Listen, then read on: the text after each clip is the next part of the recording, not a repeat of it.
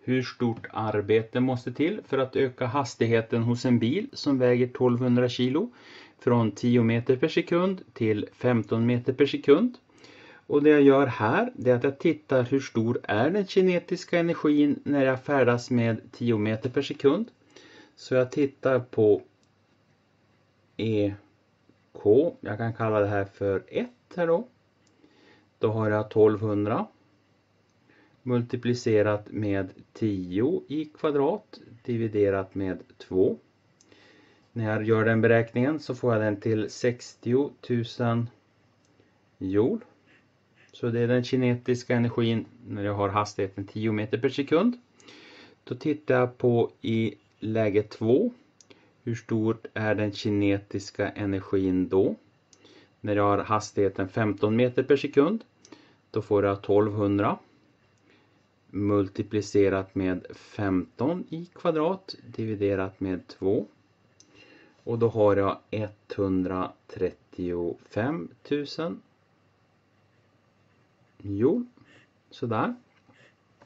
Och ökningen, skillnaden i kinetisk energi, det är ju då kinetisk energi 2, alltså 135,000 minus den kinetiska energin jag hade vid hastigheten 10 meter per sekund, alltså 60 000. Och skillnaden är då 75 000 joule.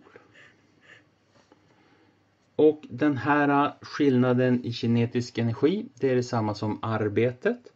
Så arbetet är detsamma som skillnad i kinetisk energi. Så det är alltså 75 000 joule. Så svar, arbetet som krävs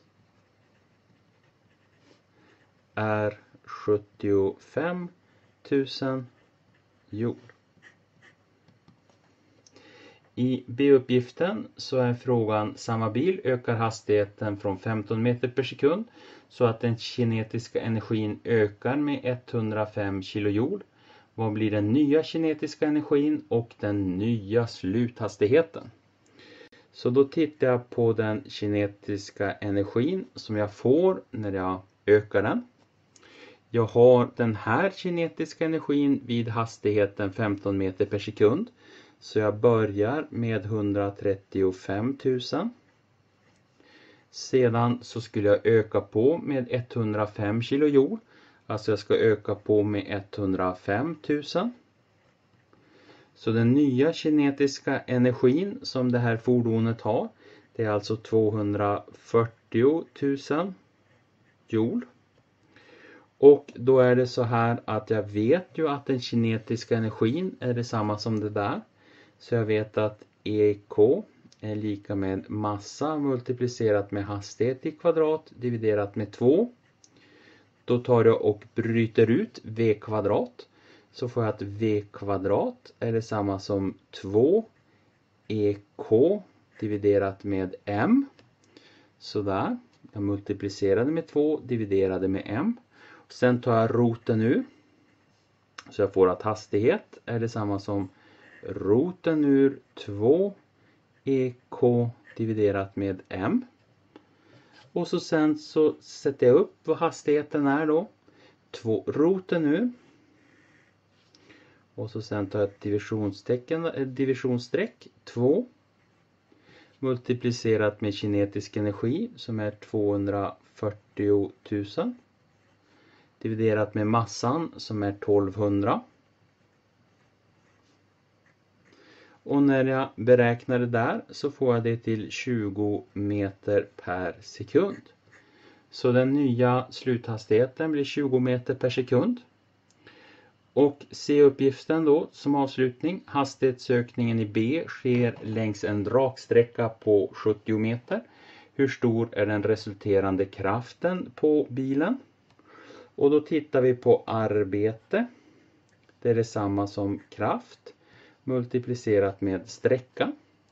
Och det här betyder det att kraft är detsamma som arbete dividerat med sträcka. Och den här ökningen på den här bilen, det är ju det arbetet som utförs under de här 70 meterna. Så jag får att kraften är detsamma som arbetet, det är ju energiökningen, alltså 105 000. 105 000. Så ska jag dividera det med 70. Och då får jag kraften till 1,5 kilo Newton. 1500 Newton.